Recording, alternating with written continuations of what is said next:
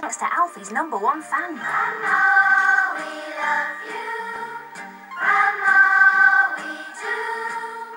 He'd been more brought up by his grandmother, and they were incredibly close, and you could see that little boy in him when he was with her. But Alfie's finest cliffhanger came in one of Eastenders' most tearful exits yet, and it wasn't even his own. I'll always be here for you. You know that, don't you? All Alfie wanted to do was to make it to Christmas. You know, so they could have the last Christmas day together. Oh, and again, eh? Okay. I remember filming that scene. I turned my back on her, and I've got a wind-up toy.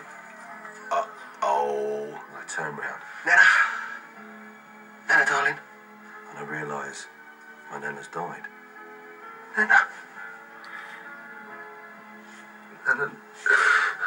Not yet, eh? Come on, then. Filming it was really sad. Please, Nana. Please, Nana. Just a bit longer.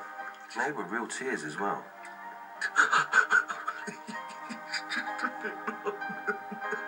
Ah, lovely Nana Moon.